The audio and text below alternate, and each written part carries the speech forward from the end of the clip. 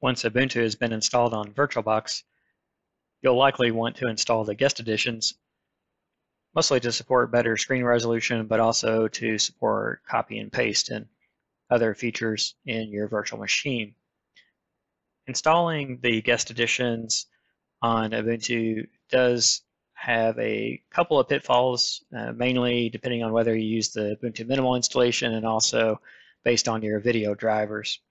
So we're going to install the guest additions and we're going to pay attention to those two potential issues. First thing I'm going to do is open up a terminal, and I'm also going to increase the font size a little bit to make it a little bit easier to see. But the reason we don't have good resolution right now is because we haven't installed the guest additions yet. So you see how small the virtual machine screen is. It's basically going to be limited to probably 800 by 600. You can check this with xrandr, and you'll see that we're currently maxed out at 800 by 600. So we're going to go up to the menu here on the VirtualBox window, and we're going to insert the guest additions CD.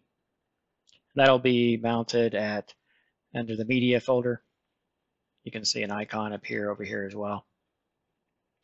So we're going to run the installer from that installation, and then from that we'll see the first problem that we're going to have.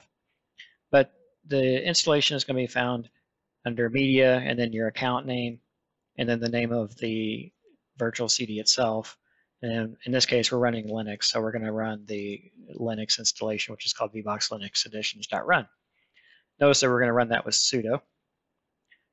So we put in our sudo password, and the installation starts. And it'll install the software and the modules by copying that off of the virtual disk. But one of the problems that you'll notice if you look really carefully is it'll say the system is not set up to build kernel modules. This is going to prevent a lot of the dynamic kernel module support that you need in order to get the guest additions to work. Right here it tells you the solution, which is to install GCC and make and the Perl packages from the distribution. So the next thing we're going to do is we're going to install those. Sudo apt install, and then those three different software programs. So now these programs are installing, they get downloaded, and then they get uncompressed or unzipped, and then they're installed. And that process can take anywhere from 30 seconds to a few minutes. It really depends on the computer speed and also the download speeds.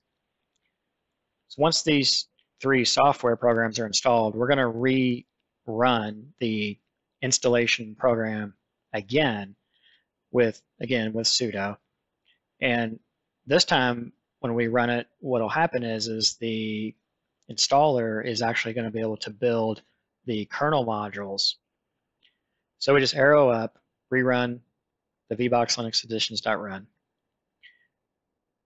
And you'll notice that it'll copy over the modules a second time. But the next thing it does is it starts building the kernel modules for whatever kernel that you happen to have running at the moment. If you have other kernels that are archived, it won't build those modules, but it'll build for the one that the system is running at the moment. Once this process gets done, it's going to tell you that you have to reboot the system. So we'll go ahead and do the reboot.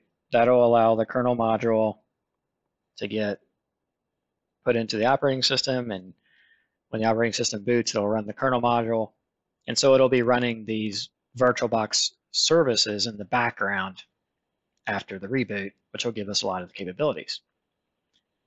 That's going to lead us into the second problem, which is a lot of folks are experiencing an issue where even after they get all this done, the screen resolution still isn't that great.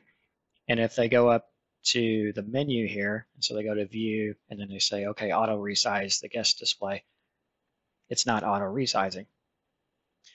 Well, the next trick is to go up to the menu here and change your view to a higher resolution, and that'll essentially activate the higher resolutions. So before we do that, I'm going to open up the terminal again. And I'm going to run that xrender one more time, and you'll see that we're capped out at 800 by 600. So we're going to go up to View and then Virtual Screen 1, and we're going to go ahead and resize. And let's say we'll resize to 1440. So we do the resize, and you notice that works. Now, if I do the xrender, you'll notice that the extra resolution has been activated. And if we go up to View and Auto Resize the guest display, the resize now works.